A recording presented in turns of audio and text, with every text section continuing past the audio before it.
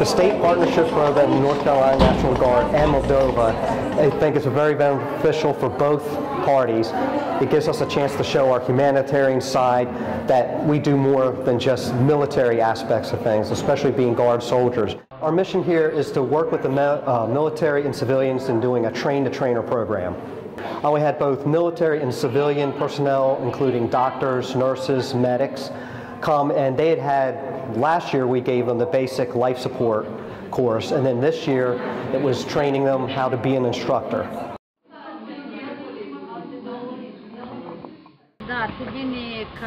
It would be good to have more courses of this type than usual to help us improve our knowledge.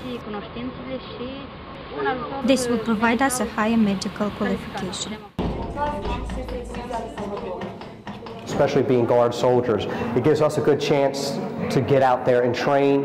It gives us the opportunity just to try to help other nations and expose them to how we do things in the States.